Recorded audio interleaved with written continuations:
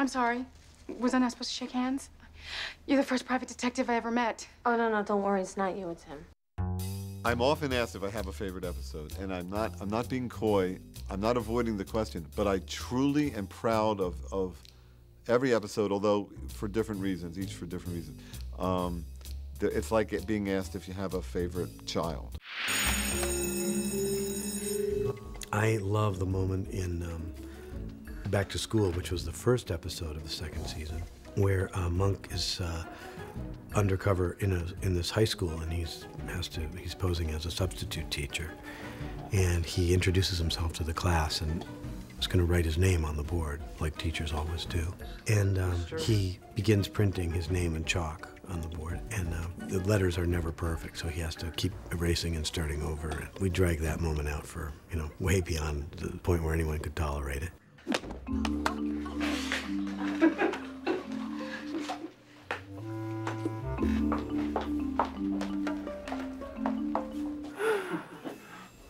Oh my God. Adrian, are you okay? What happened? Chalk dust. There's a bunch of stuff I like. Yeah. There's certain scenes that I thought were really good. I had a scene with Tony in an episode where Stottlemeyer stays at his house. There was a scene where Tony came in with a clock and said, Captain, I brought you an alarm clock. And there was a little dilemma about setting the clock being an odd or an even number. 7:53. Uh-huh. Why don't you just say 8 o'clock? 8 o'clock is too late. But it's a nice round number. 800. Monk, how important is this to you? I mean, on a scale from 1 to 10. I'd say it's about an 8. 800. I thought it was a nice little scene. Okay, I'll tell you what I'm gonna do. I'm setting the alarm to 8 o'clock. 800. Are you happy?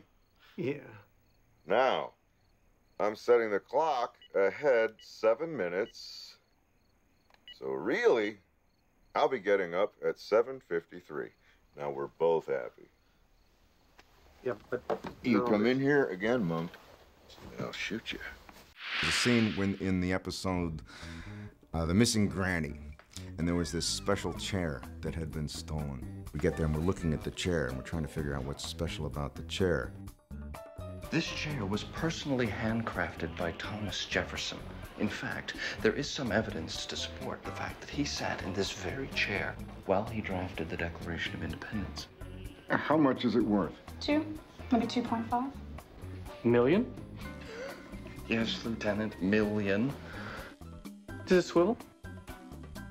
To ask that whether this this Windsor chair swiveled like an Office Depot chair was just kind of perfect. And when you kind of find something that's a perfect simple little thing for a character, and it was a perfect simple, really telling little thing for Disher at that particular moment. When those things happen to me, that's fun.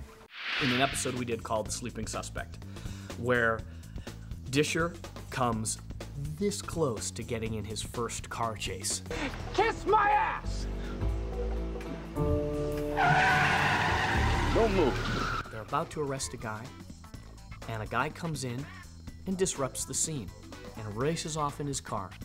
They jump in the car, turn the car on, get ready to roll, seat belts, mirrors, foot on the gas. Can I be honest with you, sir?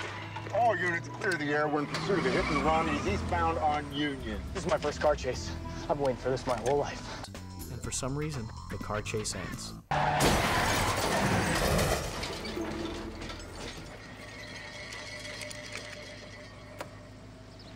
Chase over.